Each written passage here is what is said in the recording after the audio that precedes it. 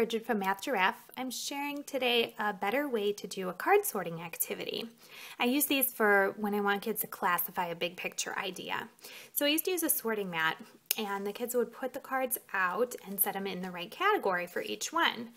And this worked really well. The problem kind of became that I wanted too many cards in my set. I like to use a whole variety of different input, graphs, diagrams, phrases made out of words, every kind of information.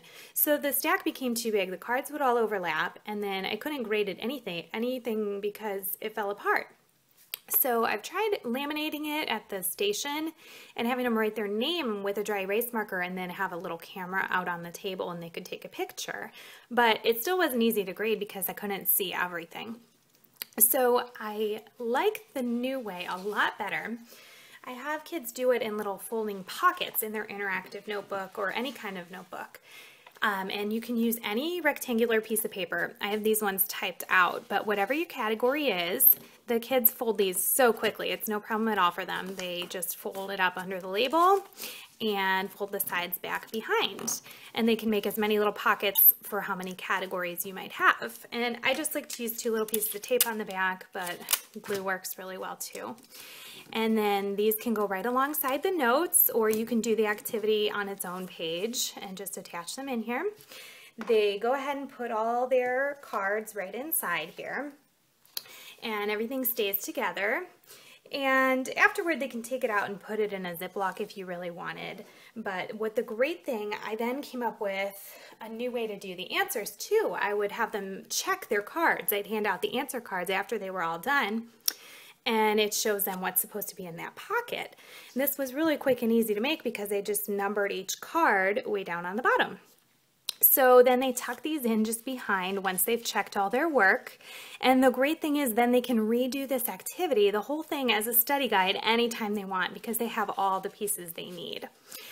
I make them really tight fitting, but if you're worried about things falling out, then you just use a Ziploc or something when they want to go put their notebook away.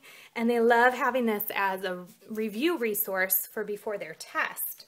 So this one I had typed up already, but you can do it with any topic. So let's say you were doing in chemistry and you wanted to do compounds and molecules. So you can have the kids right on the spot. They can write the label out right when you tell them. You don't have to have these prepped. And you would have a mix for this one. Your cards could be a mix of, images, diagrams, word phrases, or the name of something. And you can even make these pockets nesting is what I'm going to show you here.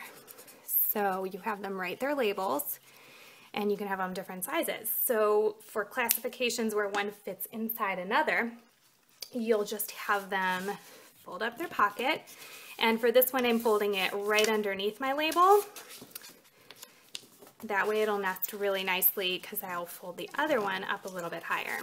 So then if they want it to nest inside, just leave some more space below the label like this, and then it'll tuck right inside.